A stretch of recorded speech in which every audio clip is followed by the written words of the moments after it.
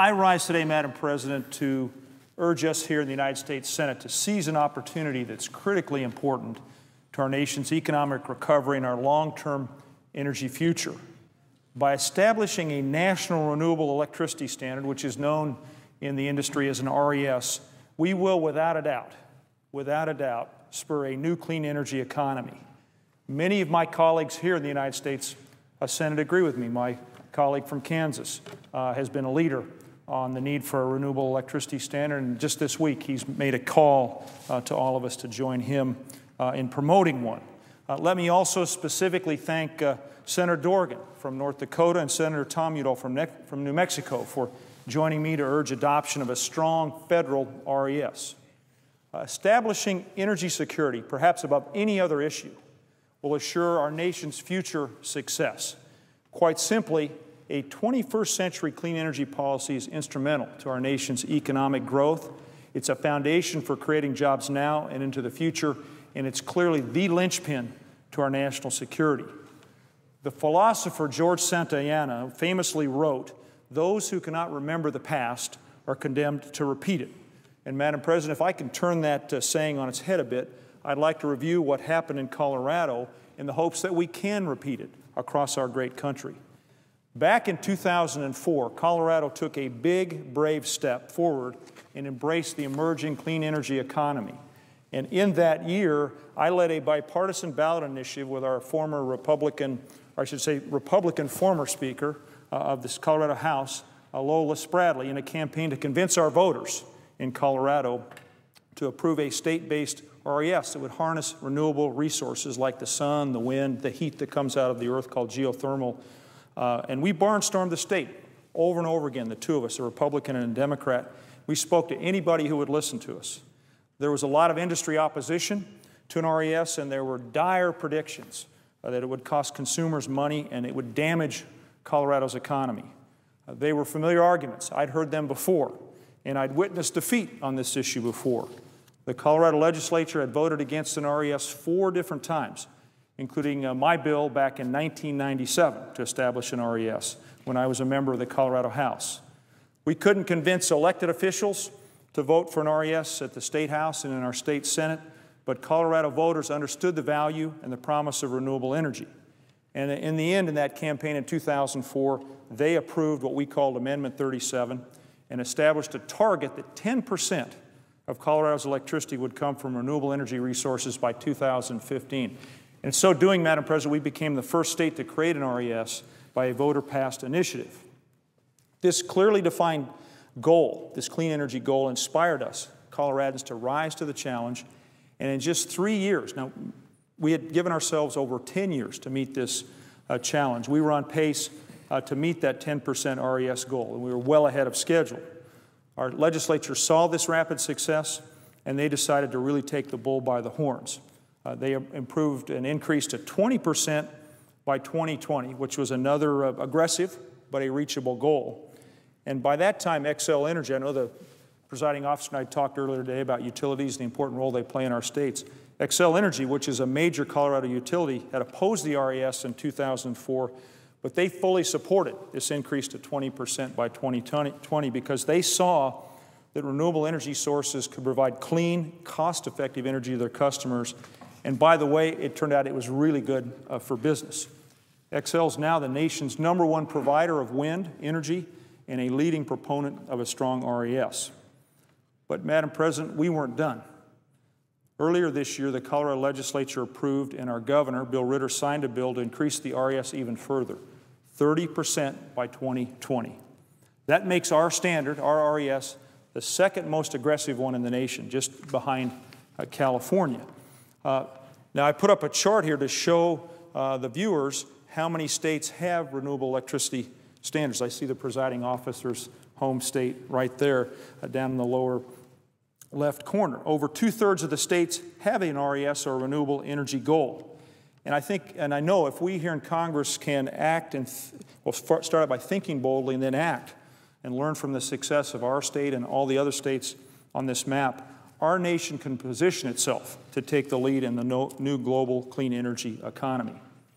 Now, I know some still want to look backward instead of forward, and continue to offer dire predictions that an RES would cost consumers, be too expensive, or kill jobs. But I have to tell you, in Colorado, those predictions turned out simply to be false. In fact, just the opposite was proven true.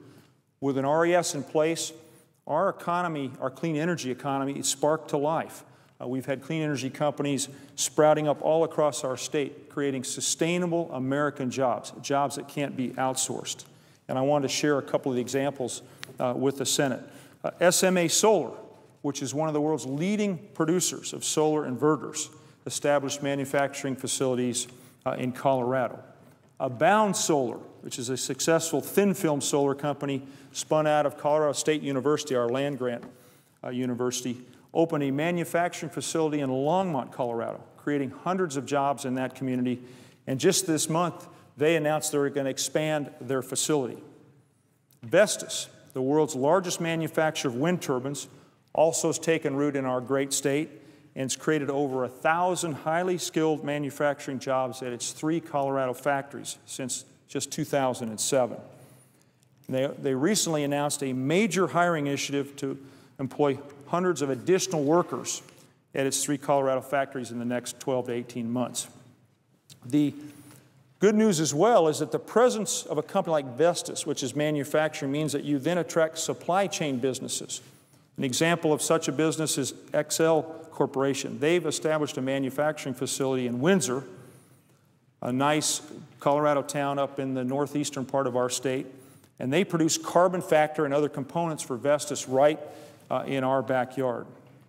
So, Madam President, as you can tell, these are clear examples of how an RES can create jobs and growth in our economy.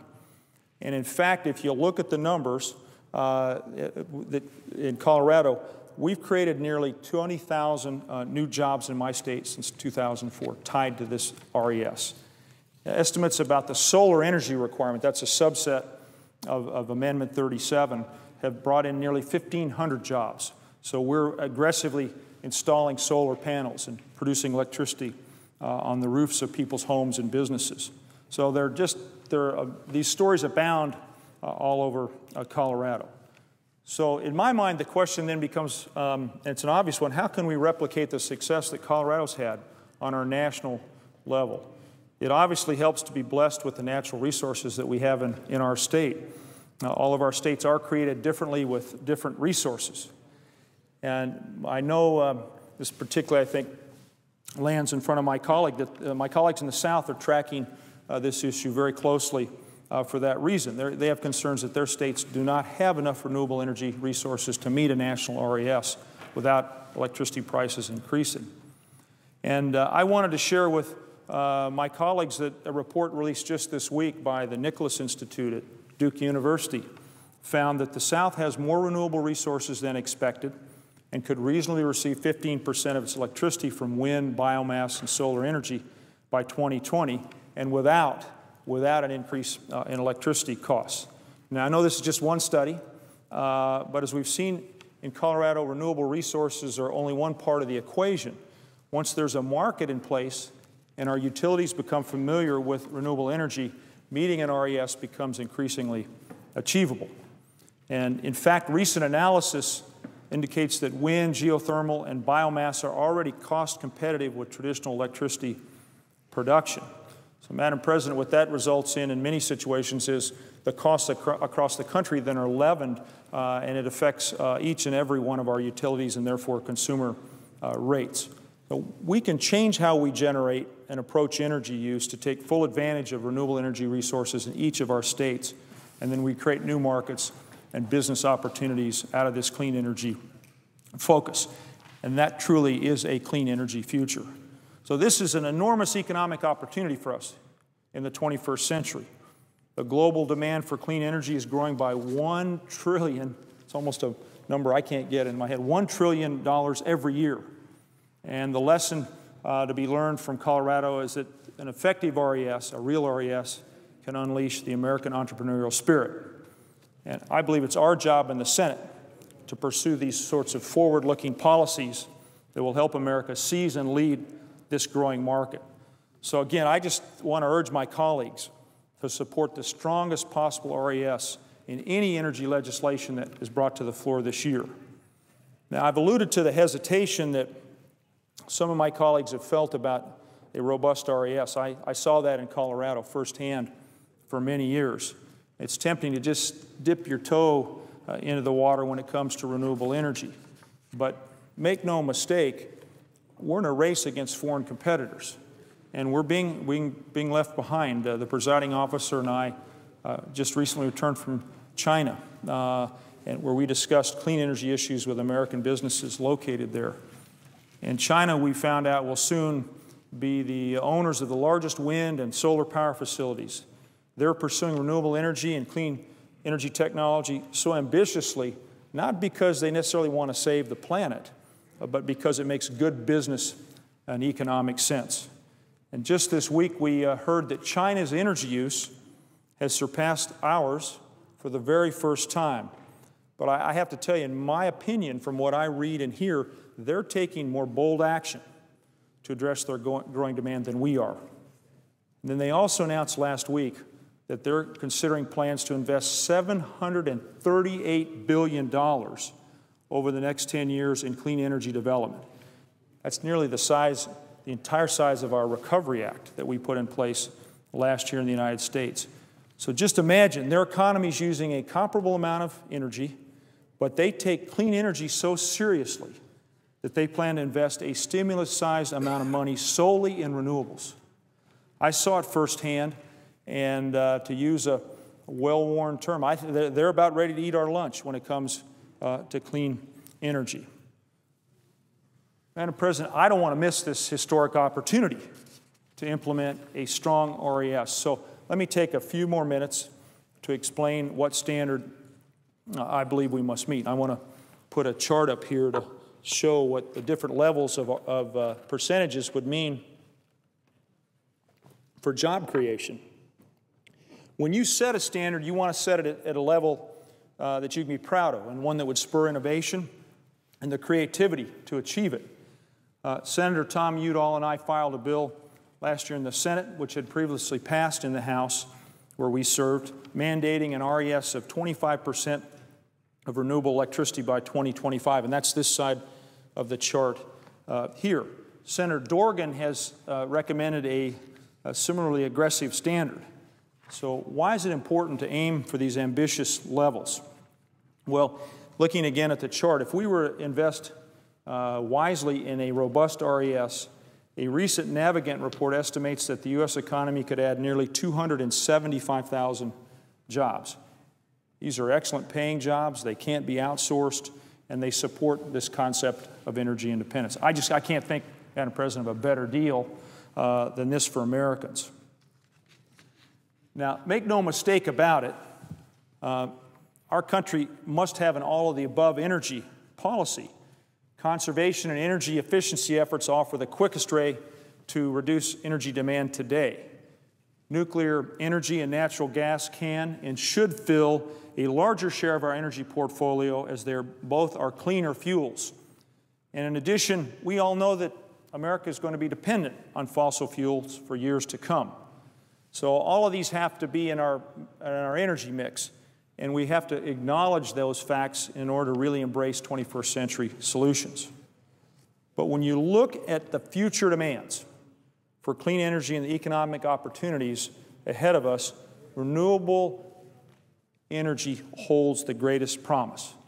And the more homegrown renewable energy we can produce, the less money we need to spend buying oil from foreign nations who wish to do us harm or don't agree with our principles or values. I don't think anyone in this chamber can argue with the proposition that we should be moving aggressively towards energy independence. So as I begin to close, Madam President, it's time we make a concerted national effort to reclaim our position at the front of the pack. Many of the technologies the Chinese are utilizing, the Europeans are utilizing, and other nations around the world, we developed in the 70s and 80s. But we've got to get back to the front of the parade, where we harness the wind and the sun and other renewable resources here in America, and we put Americans to work developing, building, and leading the clean energy revolution. So I urge and ask my colleagues to work with Senator Dorgan and Senator Udall of New Mexico and me and the many others that have joined us in this effort to have a strong renewable electricity standard. With all humility, let's follow Colorado's successful RES example, and let's adopt a clean energy policy that drives innovation, inspires entrepreneurs, and delivers common-sense American solutions to meet our 21st century energy challenges. Madam President, I appreciate your patience. I just want to close on a final note. I wanted to acknowledge that a wonderful young man, and my energy fellow, Kelly Knutson, who's in the chamber right now, is leaving my office to join the office of Senator Reed of Rhode Island as a legislative assistant. I'd like to thank him for his work in my office, especially for his help on several bills I introduced this year, including my SUN Act and my E-No bill. Though we will miss him, I know Kelly will be a very strong asset for Senator Reed and Senator Reed's focus on energy policy as well. Thank you, Madam President, and as I yield the floor, I note the absence of a quorum.